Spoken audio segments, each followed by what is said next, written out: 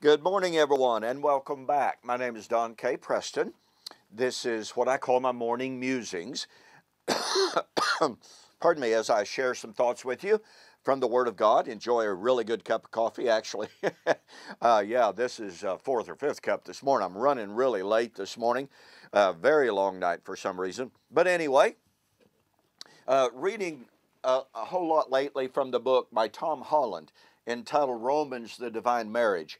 I'm enjoying it particularly because I've been doing some writing on the theme that he develops, and that is, his thesis is that the marriage motif, that is how Yahweh was married to Israel under the Old Covenant, he divorced the 10 tribes, and the New Covenant is all about the remarriage of Yahweh through Messiah in the last days. Fascinating stuff, and I appreciate an awful lot of his thoughts. Well, anyway, we're talking about 1 Thessalonians chapter 4, verse 16, where it says that Christ would come with a shout, the voice of the archangel, with the sound of the trumpet, and the dead in Christ would rise.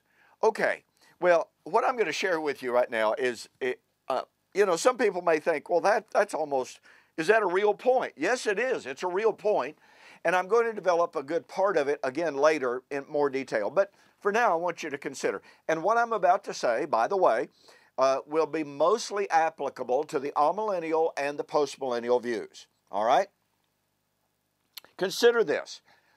1 Corinthians chapter 15, as everyone admits, is about the resurrection at the time of the end, at the sounding of the last trumpet. 1 Corinthians 15, 50 to 52.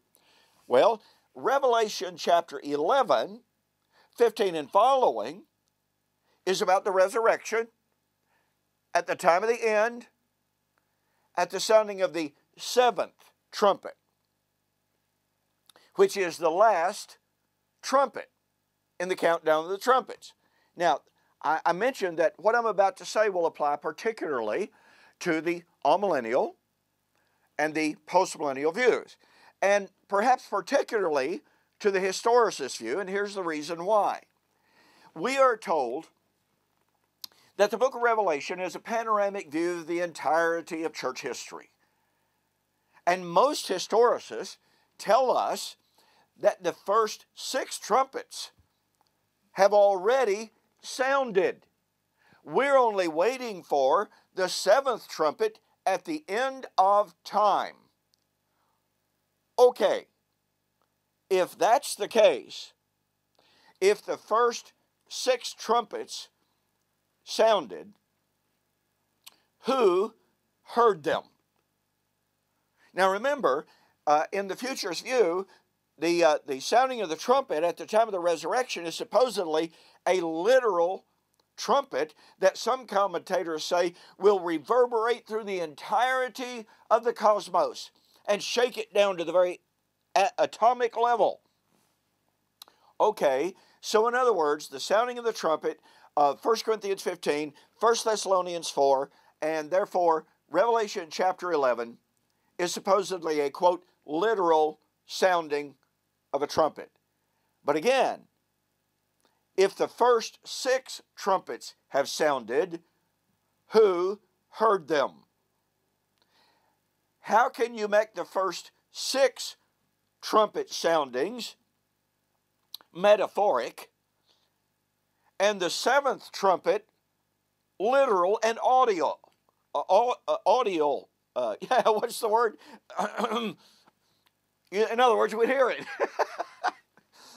You see what do you catch the power of that? Folks, there's just a whole lot of inconsistency in the way people approach the sounding of the trumpet in 1 Thessalonians chapter 4, 1 Corinthians 15, Revelation chapter 11. So let me say, if the first 6 trumpets have sounded,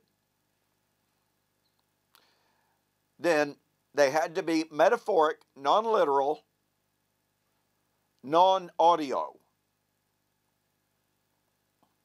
And that means that the final trumpet at the resurrection would likewise not be heard with the human ear. This is metaphoric language.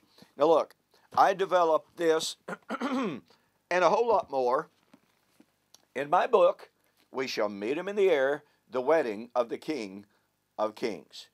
Do yourself a favor, get this book.